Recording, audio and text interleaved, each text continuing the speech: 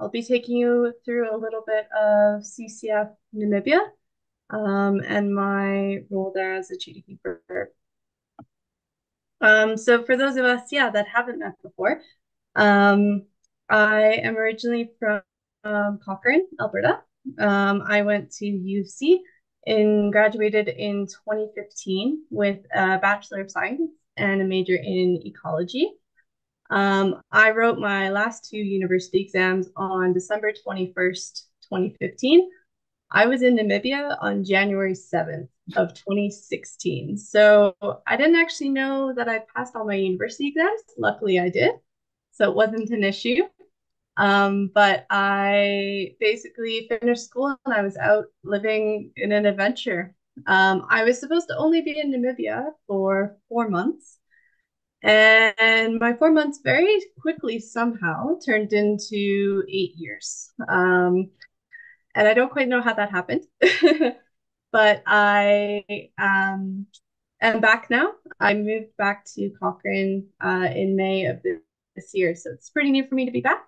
But yeah, 8 years in Namibia.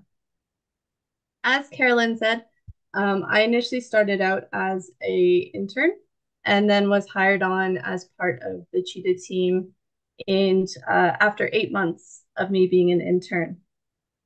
As the cheetah keeper, as I said a little bit before, I was part of a much larger team at the center. Includes education, ecology, tourism, veterinarians, farm managers, and so many more. We were a team of about 120 people in total at CCF. Only 2 to 3 of us at a time were actually directly on the cheetah team. So you can see we were 3 out of about 120 people in total. And though we were in a lot of different departments, there was a lot of overlap. So to try and give you an idea of my role within CCF Namibia and how it played into the larger parts, I'd like to tell you a little bit of a story. And this story is about a cheetah named Calypso. This was how I first met Calypso. Human-wildlife conflict is a common occurrence on farms in Namibia. 90% of cheetahs, wild cheetahs living in Namibia, are found outside of protected areas, which means that they are found on farmlands. Because of the work of our education and outreach teams that's been done over many, many years, a lot more farmers now are calling us rather than dealing with the problem themselves. If they lose livestock to a predator like a cheetah, and they're able to catch that cheetah, they call us instead of dealing with the problem themselves, which we greatly appreciate. So this call about Calypso came from a farm in the southeastern part of Namibia, and the call came in actually to our scat detection dog manager, Tim. Tim had done some work on this farm previously with our scat detection dog, Enya, and he had a really good relationship with this farmer. Calypso and her two subadult cubs had killed a calf inside the corral earlier overnight. So his workers set up these trap cages and they were able to catch Calypso and her two cubs later in that afternoon. So you can see in the bottom right there, those are his cows in the background. And this is a little bit unnatural for a cheetah to be so close to livestock and into people.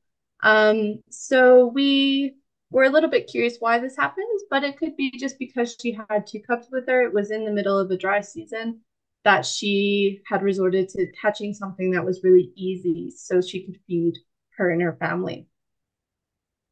As much as we would love to rescue every cheetah that we get a call about, it's actually not our decision to make.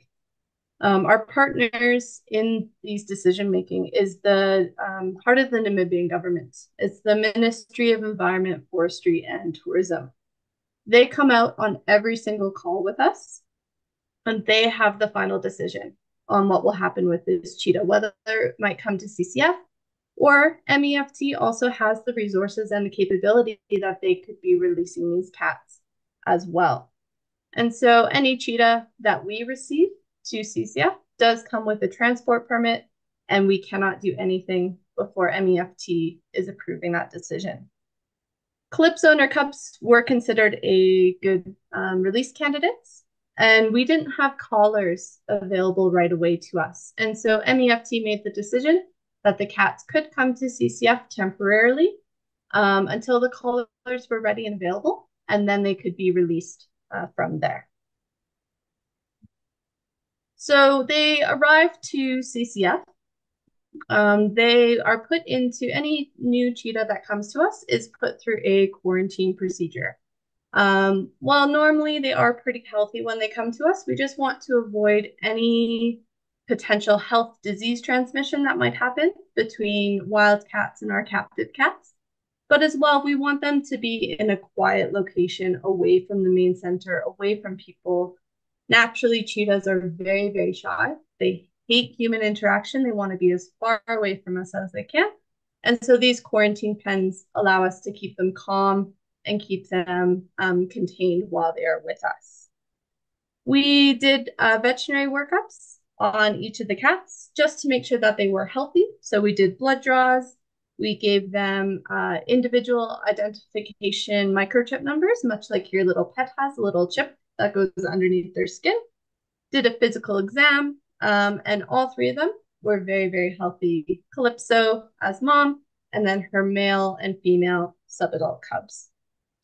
We did a second workup on them once the collars arrived, and then they were ready to go.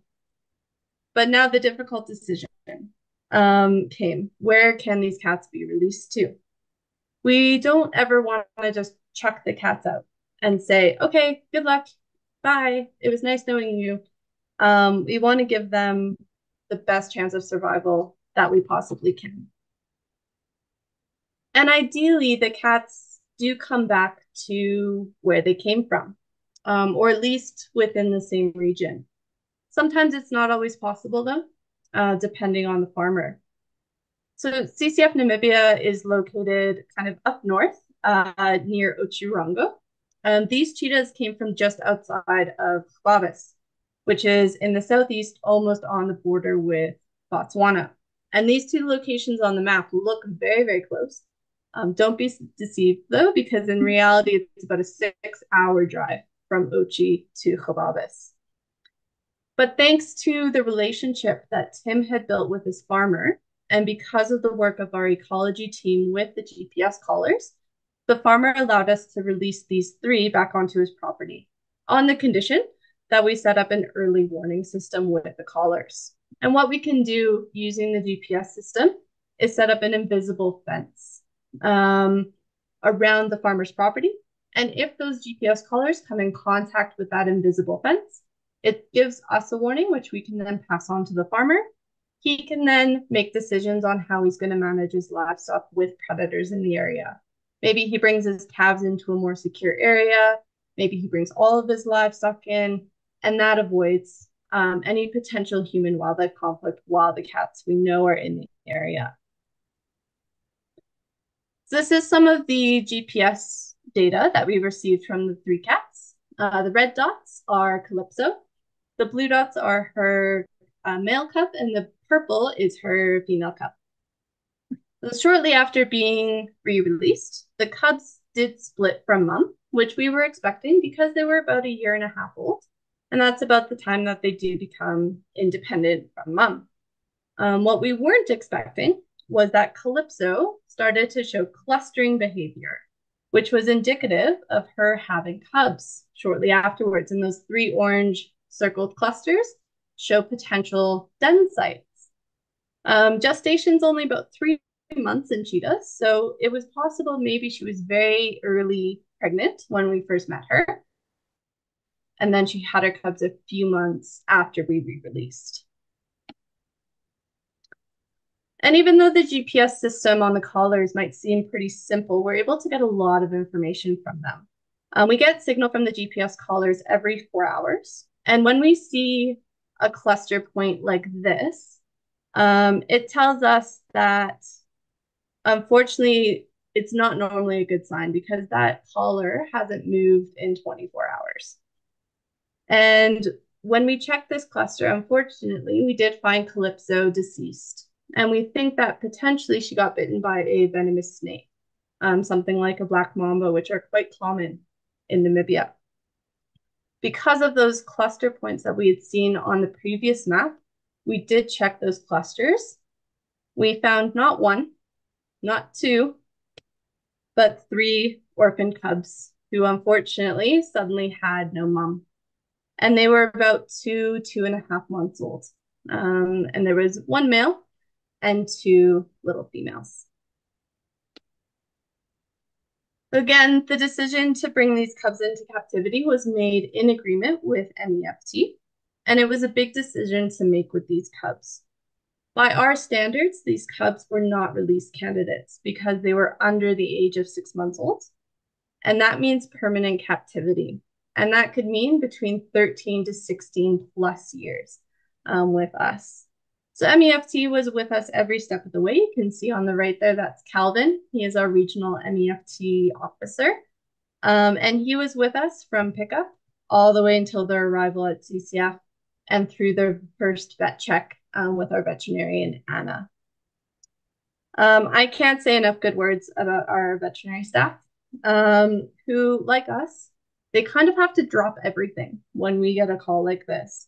But they're always available. They're always willing to help if anything is needed, which kudos to the vet team. We love them a lot. So now we have three little cubs. Now the fun can really begin. Cue the oohs and ahs. Very, very cute little baby cheetahs. We love them dearly. Little fluffies, as we call them. Very, very cute. And do I have the best job in the world? Yes. Yeah, I think I do. However, in reality, this is what my life looks like. And if you want to know what the day in the life of a cheetah keeper looks like with three little 2-month-old cubs, this is what it looks like. Feedings every 2 or 3 hours. I lived by the alarms on my phone that told me what to do and when to do it. And this was only 3 out of the 30 plus cheetahs that we had at the time to take care of. And so everybody else needed to be fed. They needed to have water. We needed to make sure their enclosures were secure. We had cheetah runs to do. We had behind the scenes to do. We had center feeding presentations to do. We still had 100 visitors in a day to take care of. So it's a lot. And while babies are very cute, they are also very fragile.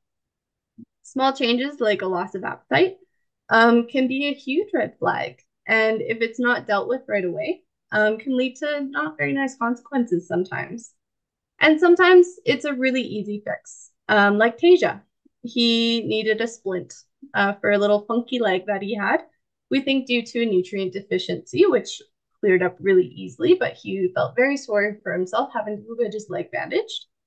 Cora, up in the top right, or sorry, no, that's Hadassah, sorry. Hadassah was running and playing one day outside. She got some dirt in her eye and she looked at us like this for a good hour. And so we just needed to flush out her eye. She was right as rain again.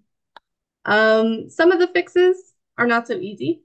Cora decided she needed to be the best big sister she could be, and she was going to groom her brother.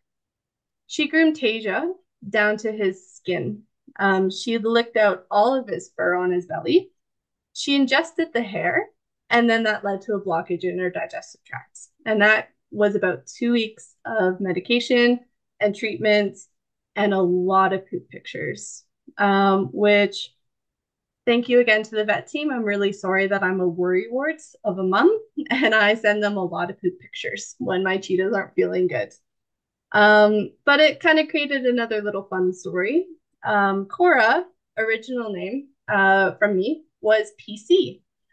And if visitors ever asked, PC stood for Perfect Cheetah.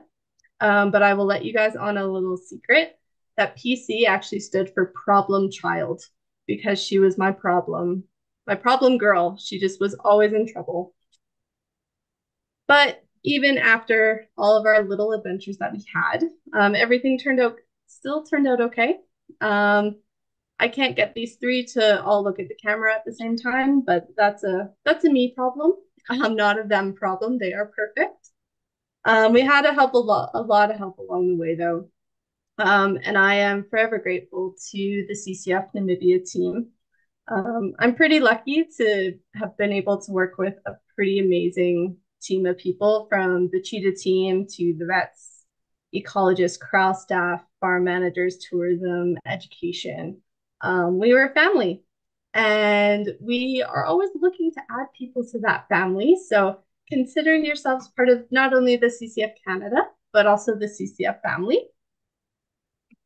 And I will leave you with this picture of Dominic, who I didn't get to speak about, but he is my first child. And if you ever ask me who my favorite cheetah is, as Carolyn said, I don't have favorites. I love them all for different reasons, but Dom is top of my list if you ever ask me, because he is perfect. Um, but that would be a whole other presentation that I don't have time for. So thank you so much for your contribution, not only to the Cheetah Fit Challenge this year, but also for your support of CCF and the work that we get to do. And Thank that's all.